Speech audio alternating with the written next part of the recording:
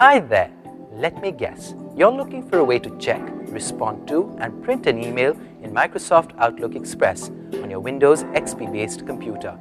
Allow me to help. At iYogi, we constantly work towards helping you achieve a smooth computing environment. One of the impressive features of Outlook Express is that it automatically retrieves your new email messages and delivers them to your inbox whenever you start it up. Also, while Outlook Express is open, it periodically checks for new email.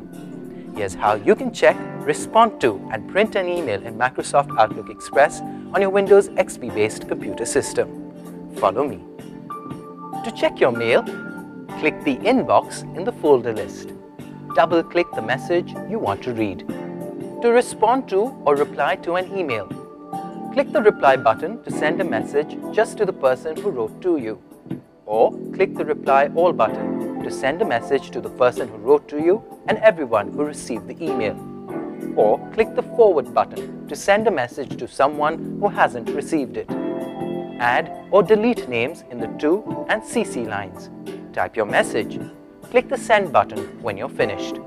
To print an email message, in the message you want to print, click the Print button. Select the options you want and then click Print. There you go!